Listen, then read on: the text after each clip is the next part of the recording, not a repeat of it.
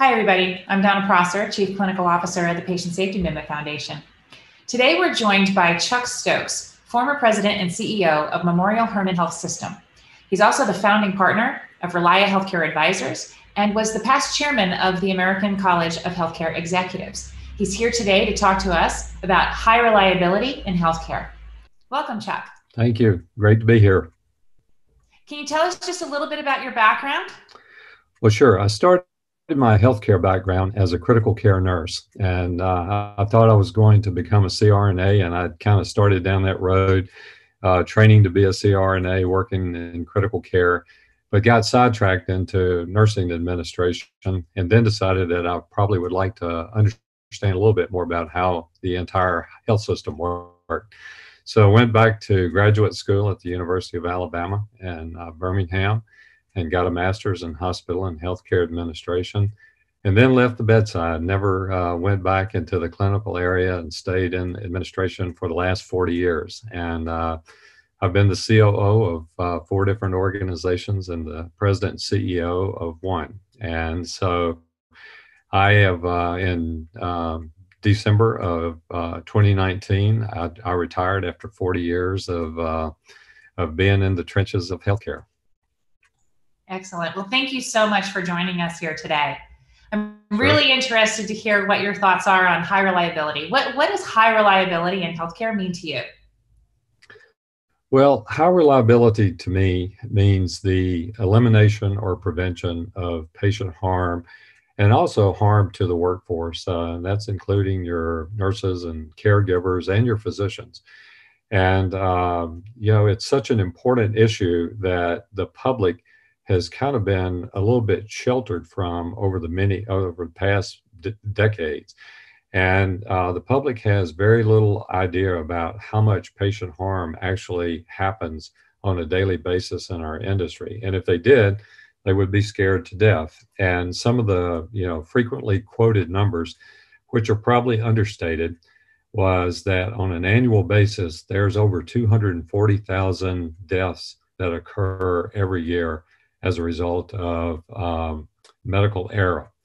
And so when you think about that, the metaphor that we have always talking about that number is it is the equivalent of somewhere between 4 and 7 fully loaded 737 airplanes crashing every 5 to 7 hours in this country. Now, we know that if that were the case and that was actually happening, there would be no airplanes flying until basically a root cause analysis was done to figure out why airplanes are dropping out of the sky every 4 to 7 hours in the United States.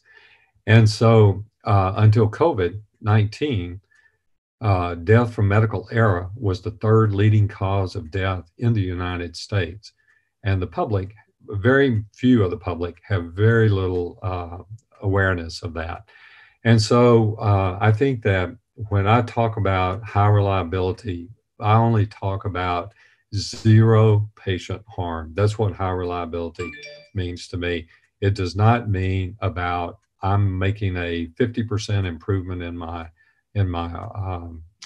error rate or patient harm. It is only about getting to 0. That is the only acceptable number for high reliability. And that's really what I've spent probably the last 25 years of my career was focusing on that. And as a critical care nurse, as an old critical care nurse, of course, we were always cognizant about patient safety. I mean, it was at the top of our mind all the time. But, most of the organizations that experience patient harm, it's not because of bad employees. It is because of broken processes. And that is really what we have to focus on in the industry, is fixing broken processes and putting stopgaps in place so that you can't move from one part of the process to the next without going through a step of patient safety. Very well said. Now, we know Memorial Hermann is a leader in high reliability. Can you tell us, when did you embark on this journey at Memorial Hermann and why? Yeah. So I arrived in 2008 at Memorial Hermann, and they had really started. Dan Walterman was the president and CEO at the time, and they had really already embarked on the journey because the primary reason was in 2007, we had the organization had a series of patient safety events, and it had to do with um, administering the wrong blood product to the wrong patient. And so anyway, that, and we caused patient harm. I mean, there was harm that resulted from that.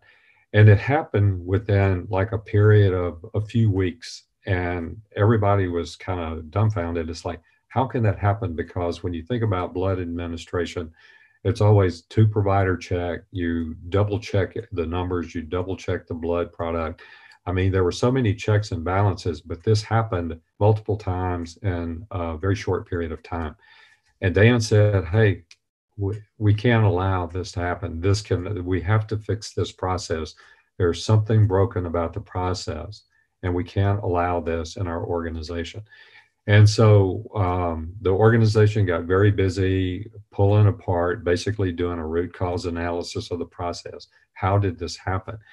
And we fixed the process. And so, and I can say that from 2007 until I left in 2019, when I retired in December of 2019, we had administered over 1.5 million transfusions of blood products during that period of time, and we had 0 patient events. No one got the wrong blood product. And so one of the things, why that's such an important point is because when you start talking about getting to 0, a lot of times clinical people say, well, look, things are going to happen. You can't prevent everything. This is a very complex world, and sometimes things are going to happen. But that is an example of how, if you put the right processes in place and you hardwire those processes, you really can get to 0. So when we think about patient harm from things that happen all the time, wrong site surgeries. Why did we start marking the site back in 2002? Because there were so many wrong site surgeries across the country. And I think the Society of Orthopedic Surgery, they were the first group that said, hey, it would be a safe thing to do to just mark which arm, which leg, which knee, which hip you're going to be operating on from an orthopedic standpoint. And then other specialties where there was laterality involved said, no, this is really a good thing to do for everybody. And of course, over time, it didn't happen overnight. It happened over many years. Organizations said, hey, you know what? You got to mark the site. A wrong site surgery is a preventable event. Leaving a retained foreign body, a needle, a sponge, an instrument in somebody's body is a preventable event. We have to take measures to make sure that that does not happen. And so we started doing that. And then we started holding people accountable and holding leaders and holding clinicians, physicians and nurses and other healthcare allied health professionals accountable for making sure that those things were done every patient, every time. Timeouts before surgery. When you mark a site, you're doing a right knee surgery, patient comes into the OR. Why do we do a timeout? We want to make sure we've got the right patient on the table. We know what surgical procedure that we're going to do, and we've got that site marked. And then the timeout is we validate that information. We introduce everybody in the room to make sure the doctor, the surgeon knows who's in the room, who's part of the team, and then we move forward. And when you think about this, it really only takes just a minute or two. This isn't a 15-minute procedure. This is just a couple of minute event. But it saved thousands and thousands and thousands of wrong site surgeries and retained foreign bodies. just before you whip that last stitch and close that incision site, do you have a correct sponge count? Do you have a correct instrument count? And if you don't, let's get an x-ray machine in here and take a quick x-ray just to make sure that we didn't leave something in and we didn't just miscount the sponges. And so those are things that, but the journey of getting there is not it's not an easy journey, and it's not a journey for the faint of heart. You're right. It is definitely not an easy journey. So can you share with our audience what challenges you faced at Memorial Hermann in getting this off the ground? Yeah. So I think that there were many. And so let me just start with where high reliability has to start. It has to start in the boardroom. It has to start with governance. You can't just go out and roll it out to your employees and your physicians. It has to start with the leadership. Governance is the ultimate fiduciary for quality in the organization. And so when you think about it, board meetings for many, many years in healthcare, these kind of things were not discussed in board meetings. Nobody came in, no CEO came in and told their board, let me tell you what happened since the last board meeting. We killed 3 people in our healthcare system. Nobody ever said that. And the only way that you can get to high reliability is being totally transparent and totally honest and starting with the board. You have to do it with the entire organization, but you have to start with the board. And I can tell you, when you start that process with governance, and if they have never heard of it and they've never heard those kind of discussions in the boardroom, it's a shocker. And I can tell you that from personal experience, when we started that at Memorial Hermann, Dr. Michael Shabbat, who was our chief medical officer at the time, Michael would stand up, and we had the IHI's format about presenting patient harm. So what it was on the big screen, there was a slide that had all the patients with fictitious names, but what actually happened to them from a harm standpoint was underneath their name. And so their names were up there on a slide, and Dr. Shabbat would say, this is what happened since our last board meeting in harm events. And then the next click of the slide was, if the name turned red, that means that the patient expired. And so the first time that was presented was very shocking to the board. And then I, as the chief operating officer, had to stand up in front of the board and say, here's what Dr. Shabbat would say, here's what clinically happened to the patient, but here's what we're going to do about it from an operational standpoint. And I had to describe what would happen, what we did to mitigate that from ever happening again. A lot of times in board meetings, you can imagine 10 years ago, boards were not, high reliability was not a big topic at the board meeting. What do you think boards were most interested in? They were interested in financials, what kind of big project they had, what kind of big capital equipment, what they were going to build. It was about bricks and mortar, how they were going to grow, who they were going to merge with, who they were going to buy. And so one of the things with governance is total transparency, total honesty. And then you have to have time at the board meeting to discuss these events, because you're going to be asking the board to give you resources in order to mitigate some of these harm events. And then you have to educate your board. You have to bring experts in that are it's always good to bring outside experts in from a governance standpoint to remind the governance of the organization what is their fiduciary as it relates to quality and safety.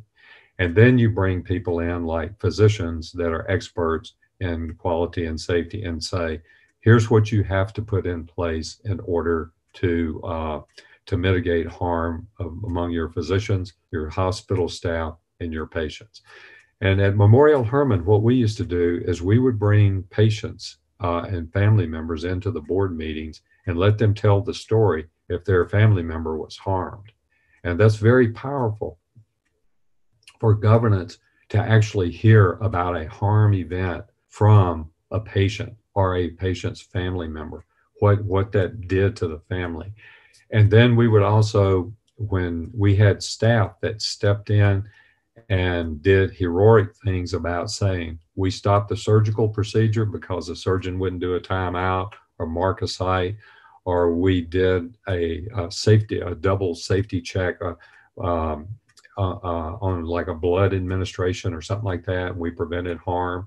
We would present them at the board meeting and let them tell their stories to reinforce to governance, we are doing the things to keep our patients and our workforce safe in this organization. So that's the first thing. I mean, that's starting with governance. That is the first thing. The second thing, you have to then, as senior leadership, have to declare, we're not going to have harm events. And everybody is accountable. Starts with the CEO, and it goes right on down to the employee in the organization. And it's not just, it's, high reliability is, we always think about the patient and something bad happening to the patient, but it permeates the culture to the point where you could have a registration clerk sitting in a registration booth registering patients and see somebody spill their coffee in the lobby. That person has a responsibility to stop what they're doing, go over there, and either clean the coffee spill up off the floor to keep another visitor from slipping and falling on the floor, or call housekeeping and go stand by the spill until housekeeping gets there and cleans that up.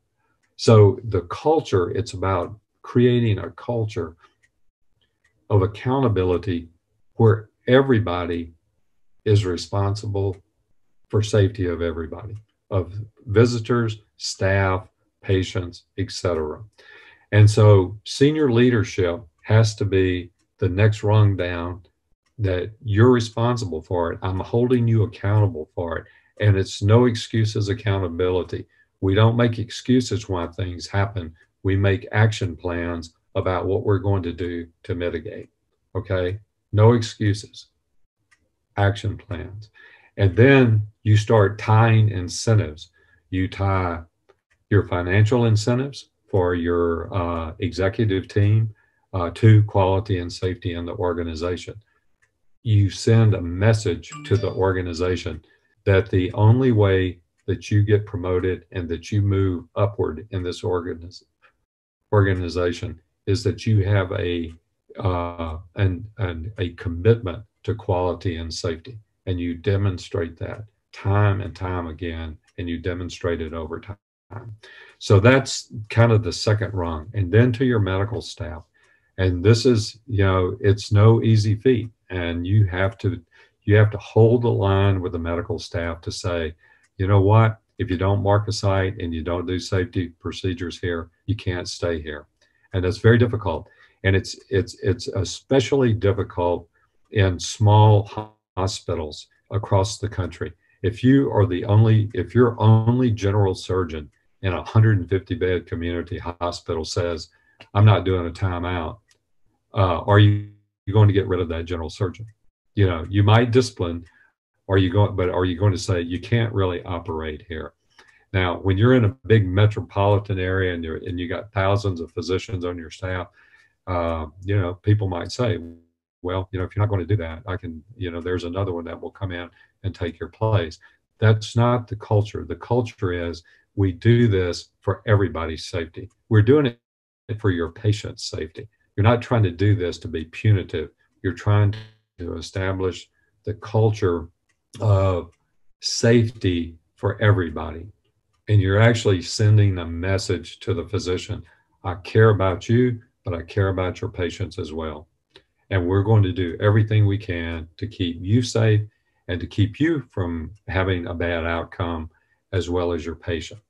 And so the medical staff is and the thing that I found with the medical staff is 95% of them will always do the right thing.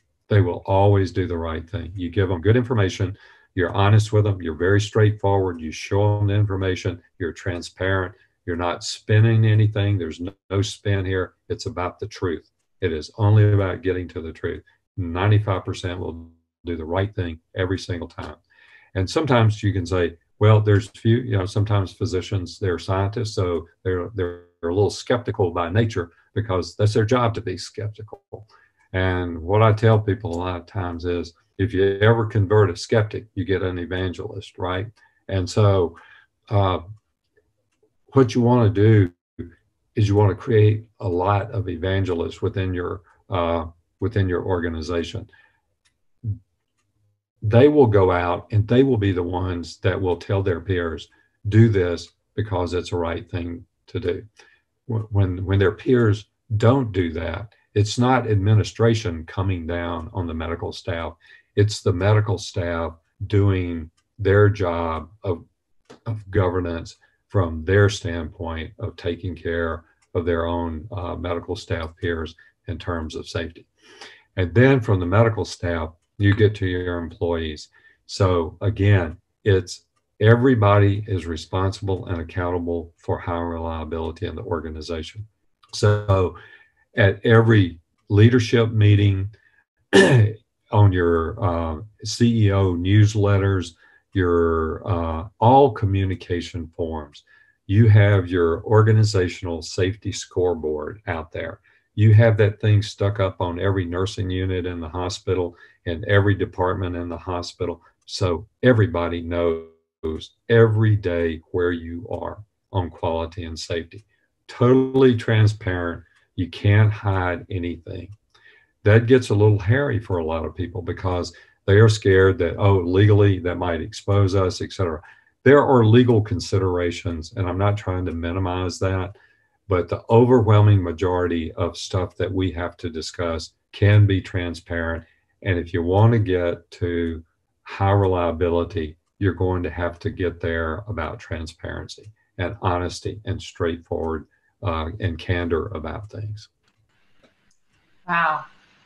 Well, you mentioned that at Memorial Hermann, you went on this journey in 2007. Where is Memorial Hermann now on the high reliability journey? Yeah, so they're still recognized as one of the leading healthcare systems in this country for high reliability because I think we paved the way for a lot of other organizations to start doing that. But we also had a lot of other organizations like ACHE and IHI and other quality-related organizations come together because they actually saw how much harm was being done in the country. And so, for example, when I was chair of ACHE, ACHE and IHI came together, and Dr. Gary Kaplan with Lucian Leap Institute was chair of Lucian Leap Institute at the time, chair of ACHE. Well, Deborah Bowen and Dr. Tejal Gandhi from IHI, we all came together and said, this is such a national issue. Let's come together and come up with a white paper that we can give and present to the industry about how to become high reliability in healthcare. And so we interviewed over a year. We got together, there was a group of us, we interviewed like 50 different leading healthcare organizations, all big name organizations, you would recognize them all. We interviewed oil and gas people, aviation, nuclear power, military folks. And we asked them, these are all high reliability organizations. You know, we said, how did you get there? How did you train your people? And what was that journey like? And we put that together in a 47-page paper called the Blueprint for Safety. And it's free. And we gifted that to the country. We gifted it to every healthcare organization in the country. And I think I can't remember what the latest is, but the last time I heard that document had been downloaded over 18,000 times. And so you can go on IHI's website and ACHE's website and get and get that document. And it basically breaks it down into 6 domains of what are the domains of a high reliability organization. And then ACHE and IHI, what we have spent time doing is developing curricula around those 6 domains. Because one is, like I just said, is governance. The second one is, senior leadership, diversity and inclusion. How do you embrace diversity and inclusion in order to come up with a safe environment? And so it goes through the 6 domains, and we put together curricula about teaching organizations, if they're having trouble in one of those domains, how do they get help to get there? And so when I was president and CEO of Memorial Hermann, our chairman, Deborah Cannon, she was the CEO for the Houston Zoo. Now you think about, that's a pretty high reliability organization, because I'll tell you, if the tiger gets out of the cage on Saturday afternoon, that's a bad day at the zoo, And so there are a lot of high reliability organizations that you can learn from. It's not that we have it all under control and everything, but it's kind of the journey that just never ends. It's as I think we were talking earlier, the high reliability environment will get redefined because of changes in technology and in technique. And so when you think about what we've been experiencing for the past year now with the pandemic, with COVID-19, think about the high reliability environment now of telemedicine and telehealth, and how we're going to ensure that patients are not harmed via telemedicine and telehealth, where you don't have that direct contact between a caregiver and a patient, and how that information has to get moved back and forth between different kinds of medium. And so we've got a lot of challenges on us, a lot of challenges for us as we're moving forward. So what recommendations do you have for an organization who's just getting started on their journey? I would tell you that the first recommendation would be you gotta bite the bullet and go do it. I mean, you have to do it. It's not a recommendation of, I think you ought to go do that. If you're going to be in healthcare today, you have to go do it. And what I would tell people is, don't do a start-stop thing. I mean, when you get started, people in the organization, most of the time in most organizations, they always see it as flavor of the month. Here, we got a new initiative here to keep people safe and keep workforce safe. Flavor of the month, it'll pass, it'll go by, and we'll lose interest in it. So when you get committed to this, you need to be all in. You got to get your board on board first. Governance has to be the first step. And the rest of it is a journey. It is a multiple year journey, and you're not going to get there in 1 or 2 or 3 years. It is a multiple year journey, and you have to put resources. The other recommendation is you got to be willing to put forth resources. And so for an example of that was, we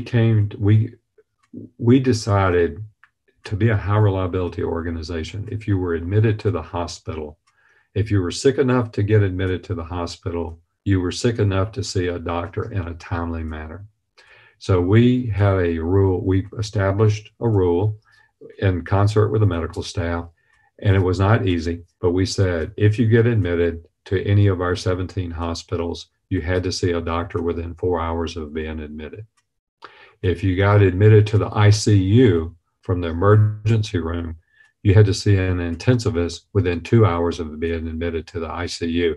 If you were sick enough to go to the ICU, you must be pretty sick, because all across the country, it happens every day that somebody gets admitted, but the doctor says, I'm admitting my patient, Chuck, I know him well. Go ahead and admit him through the ER. I'll see him when I get through with my office practice this afternoon. Well, that doctor could be tied up all day seeing 30, 35 patients, and they come up at 8 or 9, 10 o'clock at night. Well, if I have sepsis and I don't get treated for 8 hours, I could be over the line of being, taken, cured from sepsis. It could be overwhelming sepsis, and I could slide down the tubes and I could die. Okay. So we said, you have to see a doctor within 4 hours or 2 hours if you're in the ICU. And we said, in order to make that happen, we have to put hospitalists in our facilities. All 17 facilities have to have a hospitalist 24 hours a day, 7 days a week. We have to have intensivists in our ICUs to see a patient in 2 hours. And it was not popular at first with the medical staff because they didn't want another doctor seeing their patient, but they got used to it and it became the standard of care. It costs millions and millions and millions of dollars for our board to allocate the funds for us to provide staffing for hospitalists and intensivists in 17 hospitals for 24 hours a day, 7 days a week, 365 days a year. But that's what it took in order for us to say high reliability, that we wanted to get on that journey. So you can't be tentative about it. You have to be all in to get started. There's a process and you can move that forward. I'm not just trying to say you have to get there overnight, because you're not going to do that. I think you got to be transparent. You got to become a transparent organization with your data. You got to be willing to share and share it throughout the organization. And you got to call it for what it is. And when you have bad outcomes, you deal with the bad outcomes. You have to be willing to do that. It's constant communication. You communicate, you start all meetings with high reliability stories about bad events, good catches, or something that, prevented. It's not always about looking for the negative, but it's about looking for the positive. And we call that, it's opening your kimono. Okay. It's like, you got to be honest and you got to just say, here's who we are. This is where we are, but we're committed to getting better. And then the no excuses accountability. It's, you got to say, we're not making excuses. We're going to make action plans. And that's how we're going to become a high reliability organization. Well, Chuck, this has been so wonderful. Thank you so much for joining us today and for sharing all of your wealth of knowledge on high reliability organizations. It's our goal here at the Patient Safety Movement Foundation that every healthcare organization across the globe will make a commitment to being highly reliable. So thank you for helping us get started. Absolutely. Thank you. Thank you for having me. I've enjoyed it. Well, have a wonderful day. You too. Bye-bye.